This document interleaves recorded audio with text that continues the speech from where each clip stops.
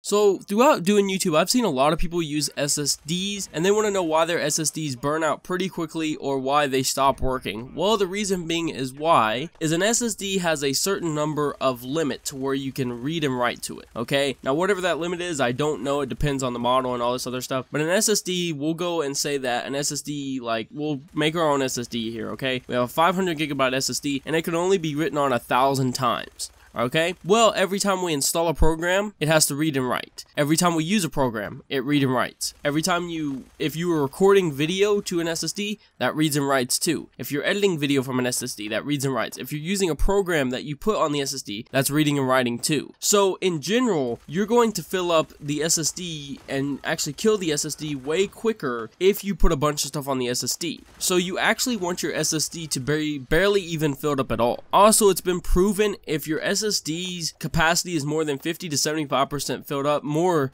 or so likely 50% filled up, it has almost the exact same performance as a 1 terabyte hard drive. Normal standard HDD. It almost has the exact same load time and performance as a standard HDD if the capacity is filled so much up on your SSD. But if you put so many, if you put so many files on it and stuff that you access every single day, the reason being that it dies so quickly is because you've exceeded its maximum number of read and writes. And this was one of the biggest things I've seen out of friends that I've known in the years of doing YouTube. They want to know why their SSDs die way quicker as opposed to they've had a hard drive that's around for like 6 years that hasn't died. Well, why does my SSD die? Well, you're putting way too much stuff on it, first of all, and second of all, you should only be putting stuff on that you use recently. Now, here's the thing. Let's say I play PUBG like every day, but every once in a while I play something like Battlefield 1 like 1 or 2 weeks, once a week or twice a week. Well, I would install PUBG onto the SSD, and then if I have enough 50 to 75% capacity left, I would install Battlefield 1 as well, kind of like how my SSD is right now. If there's a game that I don't use at all, there's no point installing it on